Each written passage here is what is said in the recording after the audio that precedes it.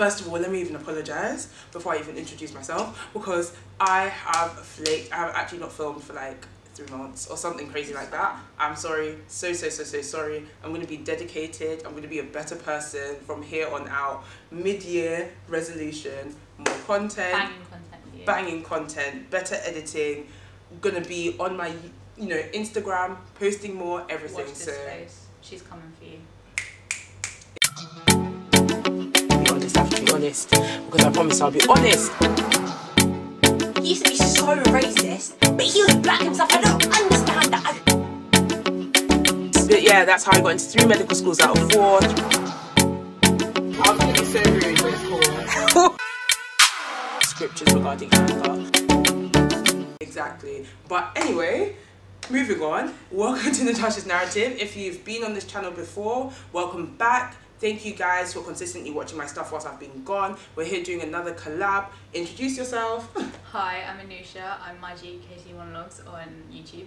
And we did our previous collab sort of series together, which we'll put the link for down below, where we sort of talk about interview prep, what we thought went well, what we like, just advice in general. And today, what are we going to do?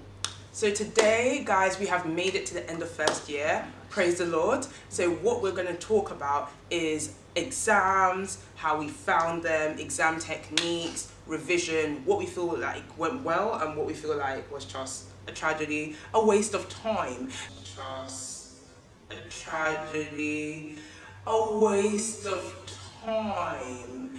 So that you also don't waste your time. Yeah, seriously, because I feel like there's a lot of things that I wish I sort of knew before going into exams. Obviously it's different for us because we did everything online, but I still feel like there's some things that they just don't tell you until you're in uni and you've got to find out yourself, which is fine, but it's also like a bit of an L. So I feel like a huge L. Yeah, so in this video it's just going to be all honesty, tell all about what our experiences have been. Yeah. Exactamundo. So we had 3 exams this year. Yeah, we had we had one which was like mainly biology based, so like microbiology, things like that, and then we had anatomy and physiology, which we just don't talk about, and then the last one was like genes, behavior and environment. So it's kind of like, was it really? It was basically, it was meant to be genes, behavior and environment. JavaScript, I remember being part of revision, and that's when I said to my mom, I said, this is not supposed to be part of my degree. No, why am I writing notes on this? Some of it was really useful, don't get me wrong, like immunology was really interesting. Word. But like there were just some lectures that I just may or may not have touched and may or may not have been most of the exams, so don't do that in future. So, which one would you say was the most difficult for you? Physiology for sure. So, okay, well, first of all, as you guys know from my Instagram, if you have me on Instagram, the day of my first, definitely do that, and also Anusha, but yes, definitely, my brain's just gone to mush. It's okay, we were saying physiology first day. We said, I was like, which exam did you find this job? And you said physiology and anatomy. And then you said, okay, you feel like it's the heat? Hydrate yourself. Let me just do that. I'm gonna go again. It's completely fine. The day of my first exam, my laptop, I don't know why the devil, he's obsessed with me because I'm supposed to be successful. It just crashed. Literally, like my touchpad stopped working, my keyboard stopped working. No, so I just start crying if that I was literally like a bit shaky, but I was just like, Natasha, you just have to move on. I logged onto my family computer literally with 1 minute to like spare. Yeah. I even think, and I was trying to get my notes as well, so that took up like about a few minutes as well, but that was fine. But physiology, oh my gosh. So basically, I feel like the reason why I wasn't prepared for the exam was because I went into the physiology and anatomy exam expecting it to be kind of more of a label this, label that type of exam, recall that, and that's what we had prepared for in our like section online workshops. At least that's what we had done. It was not that. The questions that were asked were so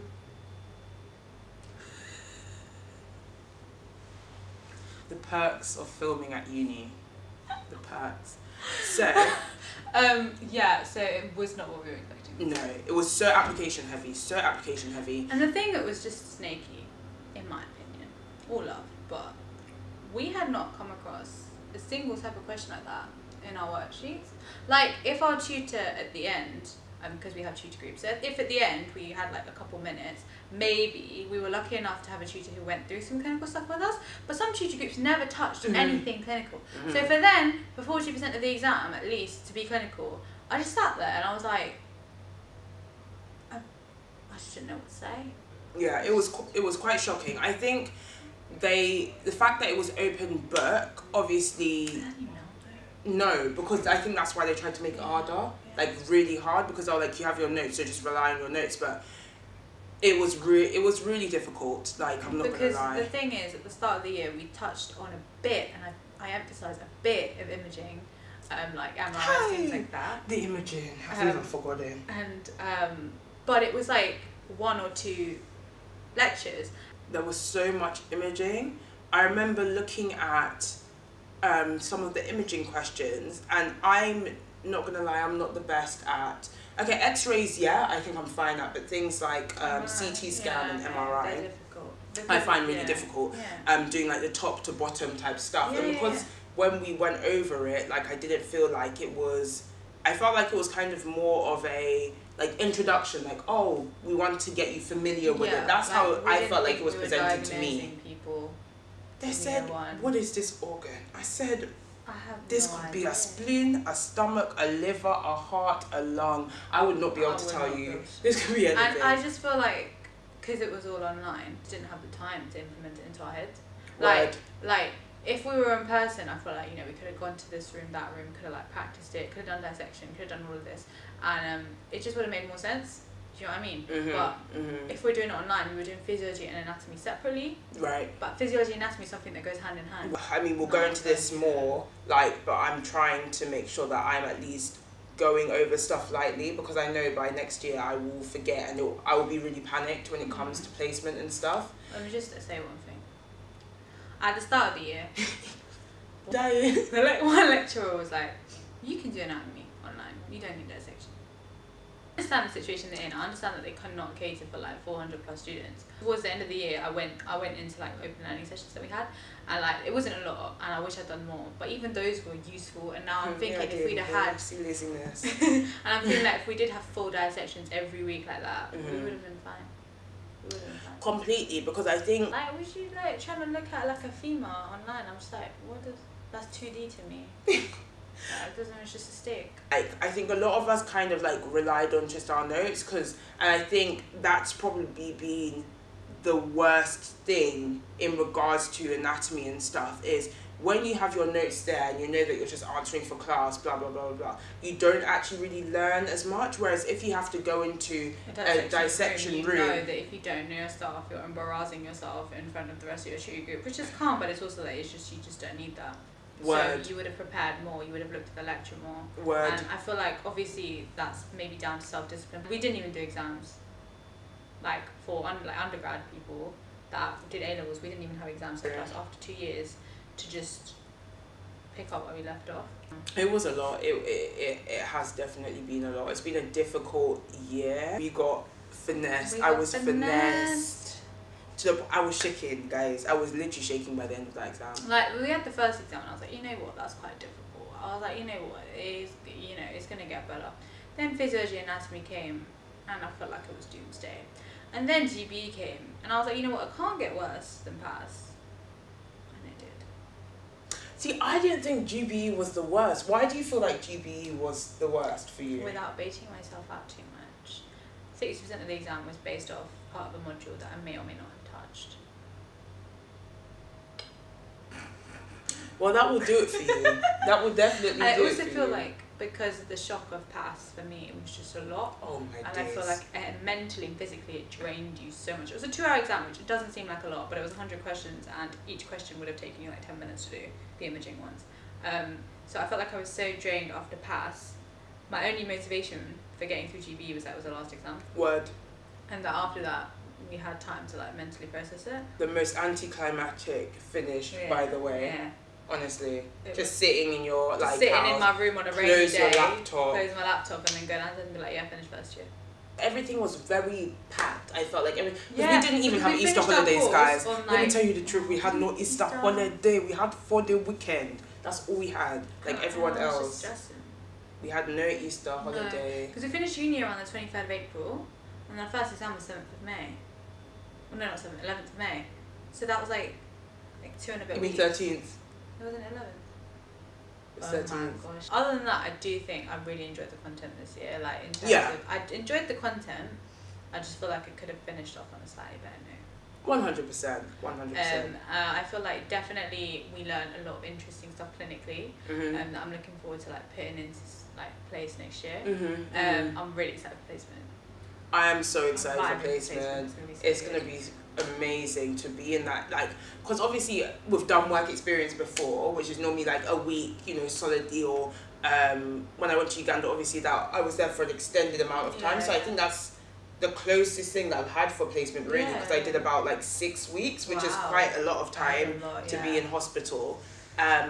But I am really looking forward to being in like different wards, like really helping just to getting like hands-on, really. and solidify more of an ideology of like what do you think you actually want to do, because I think I know, but like everything can change. Yeah, exactly. Like you can have an interest now, but then once you get exposed to it, you might realize it's just something you don't want to do. And that's like that's something with medicine. There's so many options. Like even in, let's say, 1 week before you're starting your rotations, you could go, I don't want to do the specialism. That's fine, because you have another 2 years to figure out what you want to do. But yeah, I definitely think, because this year's been very, very academic, which is like fair enough. Medicine's an academic degree, but next year we add a bit more like clinical stuff to it, which I think, because everything was online this year in terms of clinical, it'll be more interesting to just have that size next year. Honestly, I'm working with people like actually in person, because I feel like even though we have tutor groups and stuff, like we don't really work together, like it doesn't hit the same as it would in person. And I feel like that's one of the reasons why I chose this degree, is because you get so much in-person contact. So I think that was another big shock just here to not have in-person contact. Right. Because don't get me wrong, I'm grateful for the online sessions, but it's just like it doesn't hit the same as like seeing someone every day, having that conversation with them, having that consistency. So next year it's gonna be really interesting to just get involved, really, just have a bit. Be more hands-on, actually be involved in societies. Oh, I have to socialise now. Yeah. I'm just like back to that, like talking to people. Yeah, and it's a big jump. But I also think it's going to be interesting to see stuff change medically after COVID. Yes. Like on placement, things are obviously, there are some things that are just not going to go back to the same because of convenience. So I feel like there'll be a lot less dependency on interactions like with people, like for example sessions that you could have had online are just going to probably stay online. And I think it'll just be interesting to see how like a pandemic has like affected the workplace. Yes. Because obviously we are like the first generation of doctors after the pandemic. Yeah. So that'll be really, really interesting to like just see. Yeah, no, I completely agree. And I think I don't know, I feel like our generation of doctors are going to be a lot more, I don't know, prepared for change, which I think is also good. Because in the next couple of years it's going to be like AI, everything's going to come in, and I just feel like it's just going to be really interesting to see. And not just that, I think like in terms of like culturally and socially, we're so much more of a woke generation than the generations before, and I feel like there's just so much stuff that I was concerned about, like obviously racially for the foremost, and I think there's just a lot of stuff that's not going to be deemed acceptable in the workplace, which I'm really happy about. And just being able to be like, get involved in research that's really involved in like highlighting minority ethnics and the disadvantages that they face within like hospital or community settings, I think will be really exciting. As like you go up in medical school, I feel like you get more of a chance to really like address the issues that you're worried about. And like when they say you have a chance to change something, like you literally do. Even if you start from second year, third year, by the time you've like graduated, you have a chance to make an impact in your uni and impact in your workplace. And I think that's really cool. Because like you're just getting to implement the changes that you want to make, which was why I'm excited for placement, just to see how it goes, and honestly just one step closer to finishing. to be honest. Like, I'm so excited to be a doctor, but at the same time, I'm gonna be like, oh my gosh, no, I'm actually a doctor. Like, people actually rely on me, and like, I actually have a job. Like, I have to actually work to make money. And on that note, let me just restart.